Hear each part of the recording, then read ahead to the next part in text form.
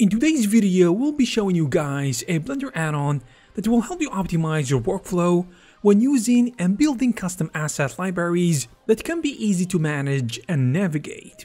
Made by the same creator of many popular and successful Blender add-ons like Real Cloud, Real Water, Lazy VFX, and Geosign, just to name a few.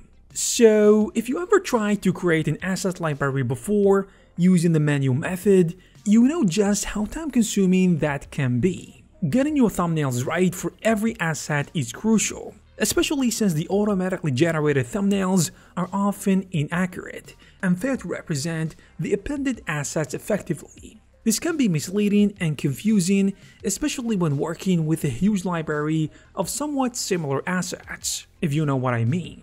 So if you are questioning what exactly does this add-on do or what it brings to the table, I'm gonna break it down for you. One of the best features of the Assets Library Builder is its ability to automatically render thumbnails for multiple assets at once, which can be done within a couple of clicks. Also, it gives you the ability to change renders and camera settings like resolution, focal length, the option for transparent backgrounds, automatically locking the camera to an object, and even the shooting distance if you want to zoom in or out. But it should be noted that the render time of your previews may vary based on your machine and the number of assets that you will be rendering thumbnails for, so keep that in mind. This add-on offers a couple of settings to make your life easier when setting up your libraries, with options like Object to 3D Cursor to easily batch render your previews after setting up your lighting presets. In addition, there is an Exclude Camera, Light, and Empty feature which excludes these types of objects when rendering previews for your assets. But it doesn't stop there. The Assets Library Builder add-on goes one extra step ahead because it also comes with a selection of presets for custom lighting setups for you to choose from. This means you can showcase your assets in the best possible light, ensuring they look their absolute best. Also, the developer has promised to continue adding more presets in the future, future updates, which will give you even more options to choose from.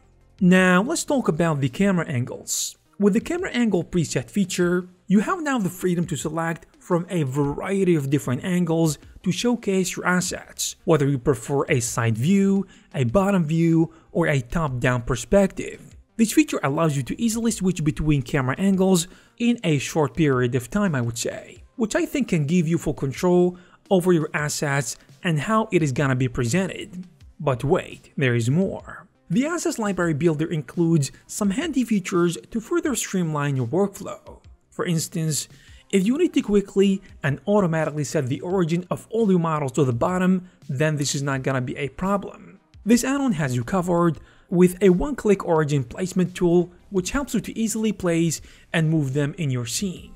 In addition, this Assets Library Builder comes with a batch renaming feature, which allows you to easily rename multiple assets on the go. And I think little things like this can make the difference when it comes to efficiency and productivity.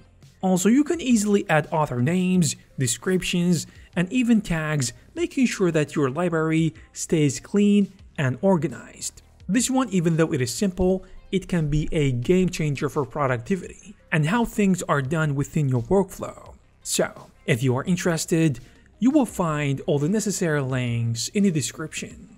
I hope you guys found this video useful and informative. If you did, please give this video a thumbs up and subscribe to this channel to stay updated with videos like this. Thank you guys very much for watching again, and I will see you in the next one.